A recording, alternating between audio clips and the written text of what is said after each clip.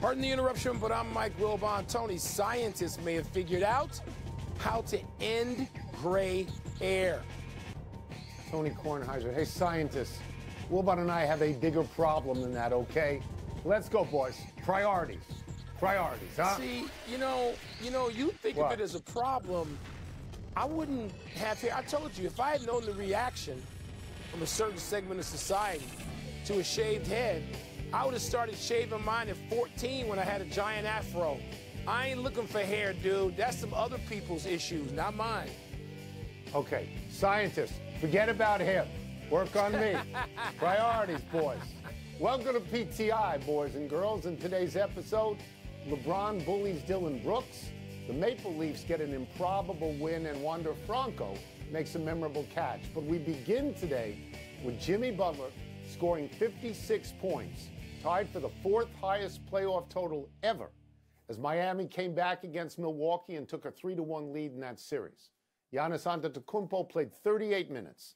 He had 26 points, 10 rebounds, and 13 assists. So Milwaukee was at full strength. Wilbon, what are your thoughts on Jimmy Butler's performance? And Tony, don't forget, Brook Lopez also had like one of his great career games ever. But we start with Jimmy Butler because I think I texted you knowing you had been asleep at least 3 hours, telling you that you were missing, in real time I said this to you, one of the great playoff performances of all time. Look, in the last 44 years, I have, and I know you have because we shared that responsibility with the Washington Post for a lot of years, we've seen all of the great performances in the NBA, and most of them, one of us, if not both of us, were there in person at courtside. Tony, this was up there. The only person that I'm willing to put this with is Michael Jordan. It had tones, overtones of that. And, of course, I think Magic's game in Philadelphia in the finals, he was a rookie. That's my greatest game of all time. And there are Bird games and Dominique games and Kobe games and LeBron games, and there's all that. This was that great. And Giannis and Brook Lopez are in the middle of having great games. And Jimmy Butler was hurting. I mean, he had taken a tailbone fall and was limping around for a couple of days between games. This is an all-time game, as great as anything that I have seen. And I'm like, wow, how do you get better from that in these playoffs? This is still a first round. Yeah. So I don't know what the phrase is. Is it to get out ahead of your skis or get over your skis? I don't want to do that. We both sat here yesterday. We both said it was not a must-win for Milwaukee. That's right. We both said Milwaukee could come back from 3-1. And we both said Miami had injury problems, missing Tyler Hero and Victor Oladipo. Right? So I don't want to make more of it than it was. What it was Miami won a first-round game at home, which is something I think they're supposed to do. Jimmy Butler, though, comes back. He's down 11. His team is down 11 with 8 minutes to go. And he then scores 22 points. He personally outscores Milwaukee 22-16. Now, he has been a really good player for quite a while. Eric Spoelstra has been a really good coach for quite a while. You know, Miami is a quality team. I don't know if it's a one-off, Mike, because the rest of the starters on Miami only had 31 points, so I don't know. But yes, it is a great performance. What it means down the road, I'm not certain of. Tony, I don't know what it means down the road, and that's why I'm isolating it, because I'm comparing it to other worldly things I have seen. I don't care about the significance of the game. I mean, it does put them up 3-1. But, Tony, you know, for me to put something in the same sentence as Michael Jordan, for me, all right, I can't go any higher.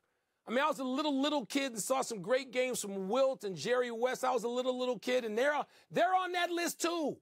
But 50, come on now, 56, man, wow. Yeah. Meanwhile, LeBron James also had an epic game last night, one to remember. 22 points, 20 boards, 7 dimes, 2 blocks, in an overtime win over the Grizzlies to give the Lakers a 3-1 series lead. LeBron capped the performance by taking the man who called him old, Tony's boy Dylan Brooks, to the hole, scoring, count the basket, go to the line, and won. Tony, what did that play tell you about each player? What did it tell you about each team? Okay, so first of all, it's karma. Because Dillon Brooks was opening his fat yap about how old LeBron was. And LeBron is old. He's 38.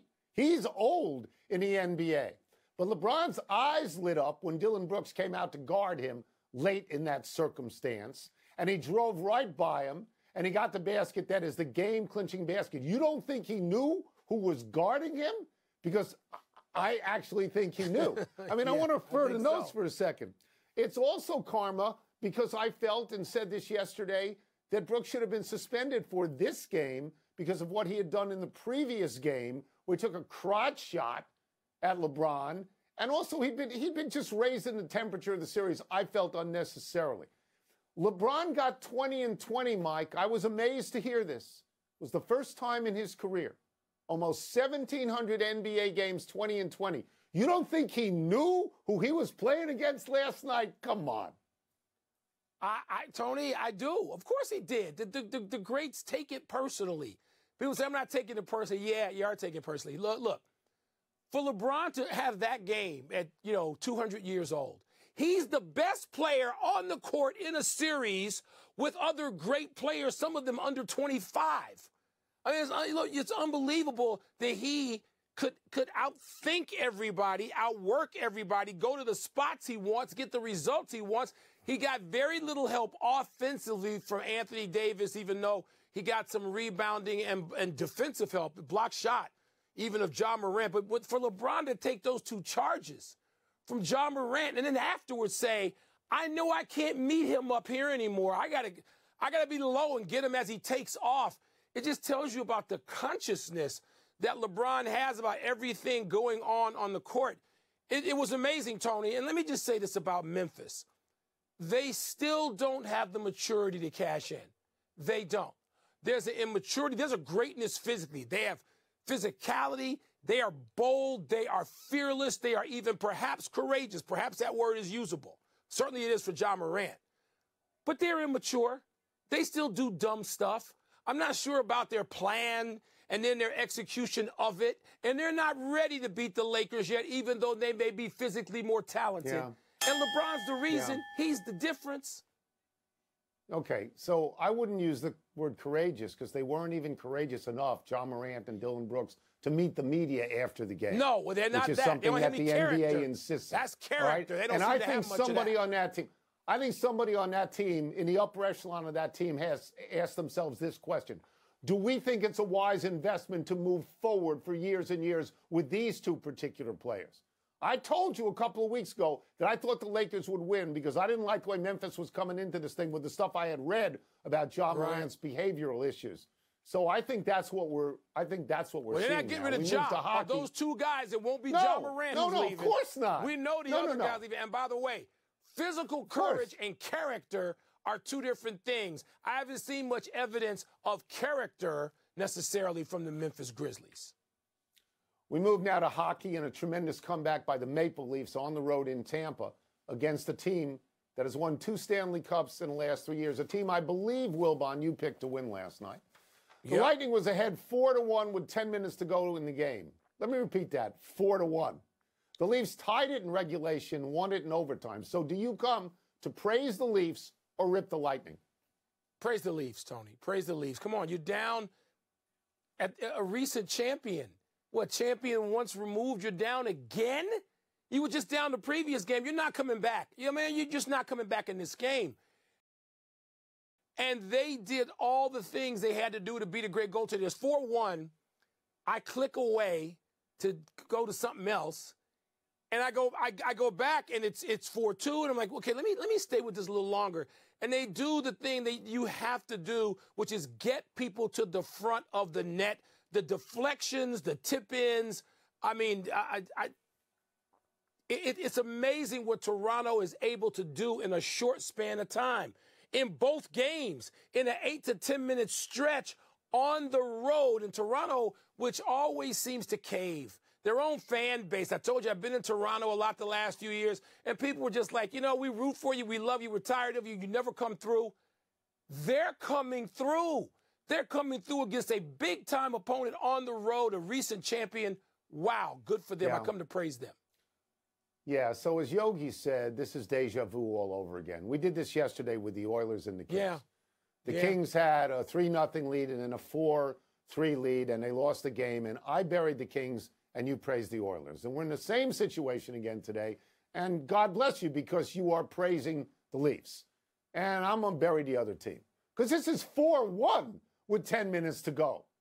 4-1. It's a gag job of all time by Tampa when they play that stupid foghorn whenever they score. And you say, and now you're praising the Leafs. Here's why I don't want you to get carried away.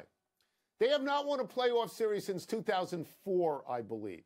The last 6 years in a row, they have lost each first-round series they are in, including last year to Tampa when they were up 2-1, I believe, and 3-2. And 3-2. They have lost. And 3-2. Toronto has lost 10 straight potential playoff clinching series games. So Tampa's not out of it. Not even at 3-1. They're not out of it. There's only one way for you to break that curse. There's only one way to break through. Yeah. When you win games like last night on the look. Right. If Toronto can't hold on to this, then people up there, people up north in the Great North can really say we're done. I think they're going to win this time. I do. Well, you were wrong yesterday. Let's take a break. Coming up, the Rockets are reportedly hiring Ime Udoka to be their next head coach. What's the word for that? And how best to describe the catch that Wander Franco made last night. Man, that was a rousing victory by Toronto last night. And no, I did not expect it. I thought Tampa... Time to have words with Wilbon. Let's get the first one from the producer over the loudspeaker. Ime Udoka is a blank hire by the Rockets. I'm going to say it's a curious hire. First of all, because when the Raptors fired Nick Nurse, everybody said Udoka was going to go there. Second of all, because the truth is there's a cloud over him at the moment. The Celtics cut ties with him because of inappropriate conduct.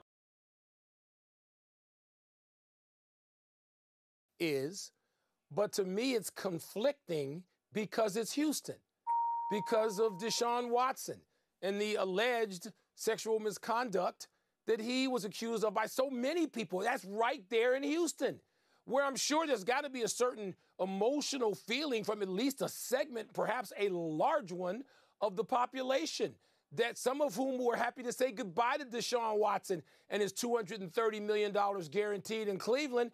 And now you got Udoka coming in, who, as a basketball coach, has a reputation of being able to reach young players and get to them and pull out the best in performance, but also has the cloud that you were speaking of. So conflicting. Hard to escape it. Okay. What's next? Wander Franco's catch was blank. It was wonderful. Do you see what I did there? That's like when Rory talks about the driver. What does Rory say? Says it has forgiveness. And Tiger says, I'm hearing far, whatever, I'm hearing far. Look, it's a lovely catch. And it gives us a chance to look at what the Tampa Bay team is stepping in lately. They're 19-3. Mike, it's the second greatest start of all time, only in 120 years. There's the 1911 Tigers and the 1955 Brooklyn Dodgers who did better. And the Dodgers won the World Series for their only World Series win as the Brooklyn Dodgers. Tampa's been great.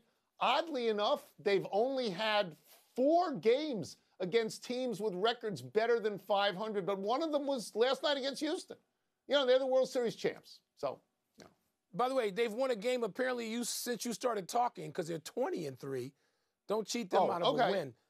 Tony, my word is show off. And I'm not saying that to be critical of Wander Franco. I'm just saying, look, Tony, he's a phenom. He was signed at 16 years old. He was 3rd in Rookie of the Year voting, which you could say, okay, he didn't win Rookie of the Year, but he's been hurt, and people still recognize the talent. He's having something of a breakout season now, as the club does. He's hitting .318 with a bunch of extra base hits. So, but he's got that kind of talent where he's so good, he may not need a glove to play the position anytime in the game. He's that talented. I mean, he's just one of those players that people see at 16 in the Dominican Republic and say, give me him.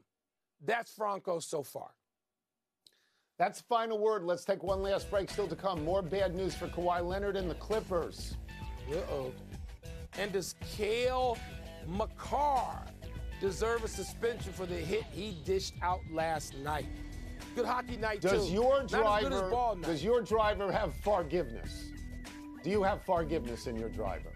Not in about 10 years, no. Right, no. I can't hit it 100. Happy time, people. Happy 32nd birthday, Jordan Poyer. The Bills' safety made the Pro Bowl in 2022 after being first-team All-Pro in 2021. When Poyer got from Buffalo to Kansas City to play every defensive snap, when doctors elbow, foot, and rib injuries, Poyer drove 15 hours from Buffalo to Kansas City to play every defensive, let him fly because of a collapsed lung. Since joining Buffalo as a free agent in 2016, Poyer has the 6th most interceptions, 22, and the 10th most tackles, 400. He recently signed a 2-year extension in Buffalo, where the defensive backfield will be very much in the news if fellow safety Damar Hamlin attempts a comeback. You think Poyer's popular? His wife, Rachel, has 4.2 million followers on Instagram. I know you are not an Instagram guy. Poyer, an NFL player, has less than 10% of her following. I'm just saying. I have 0 followers. So what? Well, you should get Happy anniversary, Trey Turner. I want robots to follow me. On this day 6 years ago, Turner hit for his first cycle and drove in a then career-high 7 runs, helping the Washington Nationals beat Colorado 15-12. At that time, Turner at short and Bryce Harper in the outfield were the young, promising position players on the Nats. Now, much to my chagrin, they are again teammates, but this time on the Phillies. And Turner has hit 2 more cycles and upped his 1-game RBI total to 8. Turner signed an 11-year, $300 million contract with Philadelphia, and Harper said, quote, "Every time I'd see him at shortstop, I'd mess with him and say, 'You'd look great in a Phillies uniform.'" I know you can't let go of Trey Turner. Isn't Juan Soto better than Trey Turner and Bryce Harper? Isn't Juan Soto delivered, Not baby. this year. I don't hear you crying over him. Whoa. Not this year. No, well, he's not better. He's not a National this year. Since he left Washington, he hasn't been nearly as good as he was in Washington. I believe someone can get in my ear on that. Happy trails to Game 5 for Kawhi Leonard. The Clippers have ruled out their great star out of Game 5 tonight at Phoenix because of continuing problems with his right knee. Leonard has not played since Game 2, and Phoenix now leads the series 3-1. In the 2 games Leonard played, he averaged 34.5 points, 6.5 rebounds, and 6 assists. Clippers coach Tyronn Lue said, quote, "We're not talking about he's sitting out because of load management or he's tired or nothing like that. This is an actual thing," unquote. The Clippers' other star, Paul George, has missed the entire series with a knee sprain as well. You know what they say, Mike? The greatest ability is availability. Yeah, and you know what, Tony? It hurts when that availability is compromised by real injury. And going back to 2019, I would say on this show several times, I'm there. People only watch highlights and clips now. I watch the damn games. You could see Kawhi Leonard dragging that leg. That is a thing. And he's done that in other games, even when he's been great. And so people should actually watch that and not just the highlight package. And they might understand it's not rest. He's hurt. And I wonder how long he can play. And I hope he can get past this and have a longer career, but you don't know. 2 omissions. Kings guard De'Aaron Fox, who you love, said today he is 99 to 100% playing in tomorrow's Game 5. And Juan Soto this year is batting 198. You like that, big boy? 198. Stop. He did okay for your people, didn't he? For your Nats. Cale Makar did great. Cale Makar, the Avalanche, suspended 1 game after his hit sideline Kraken leading scorer, Jared McCann. Your thoughts? Yeah, McCann's out for Game 5, but Makar, he's not known. He has no reputation as being a dirty player. As a matter of fact, it's just the opposite for him. Norris and Conn Smythe winner last year. 18 Colorado football players entered the transfer portal. after the spring game under Dion. What do you make of that? I make of it that Dion doesn't want any of them. Maybe Matt Rule wants them. 31 are in the portal. Tottenham Hotspur players will refund fans who traveled to their 6-1 road loss at Newcastle on Sunday. You impressed? I don't believe for a minute that the players are giving that money back. And I got some purple jerseys for anybody who wants to leave Dion and come to Evanston, Illinois. Kings and Oilers, pivotal game 5 tonight. Who you got? It's hard to go against McDavid and Draisaitl. The last one, Celtics and Nuggets can advance tonight. Will they? Both in blowouts, yes. We're out of time.